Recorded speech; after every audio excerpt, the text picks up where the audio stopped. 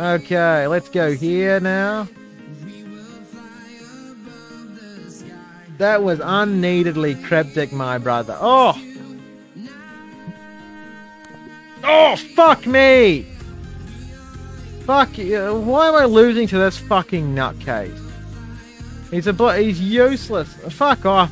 Fuck off, you sack. I'm talking to the audience. I'm throwing for content. There we go. I'm throwing.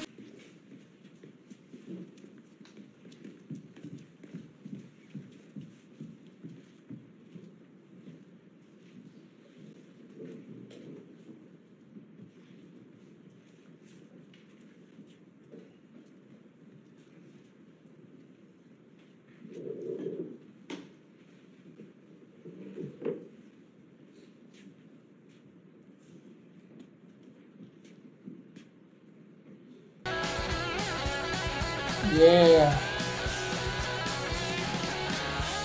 Whether or not you find that out by starting to play chess and just learning it, I think chess.com also has an instructional part of their website where you can actually just go and learn how the pieces moves.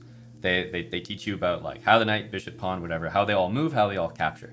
So absolutely learn how the pieces move, either trial and error or figure it out ASAP. I think at the 400 level, everyone should know how the pieces move. So that's the first thing. The center.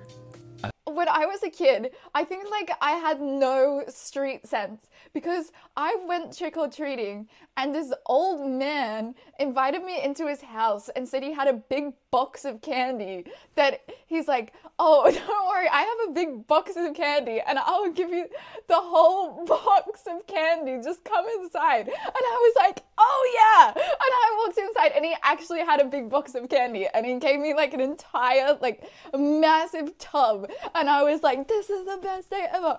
It was, yeah, and like I don't know, gave me some apples as well. It was very weird, and well, it wasn't weird. I was very happy, but looking back on it, I was like, I should not have.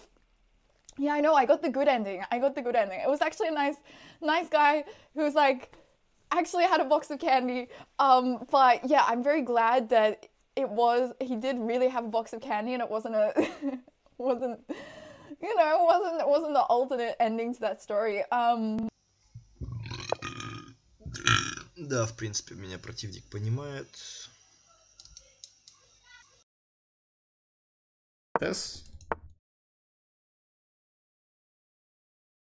if I'm not mistaken, this should be good, right? Because I just trade pieces finally. No check.